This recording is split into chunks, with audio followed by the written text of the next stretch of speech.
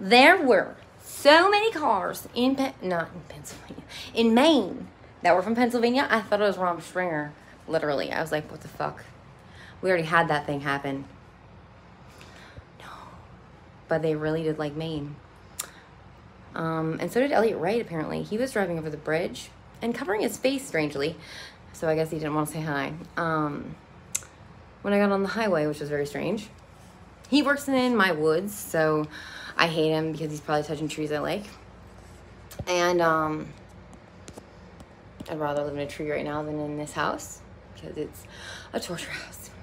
Anyway, that I actually once barricaded myself into before, but it had a much better cupboard and way better neighborhood before.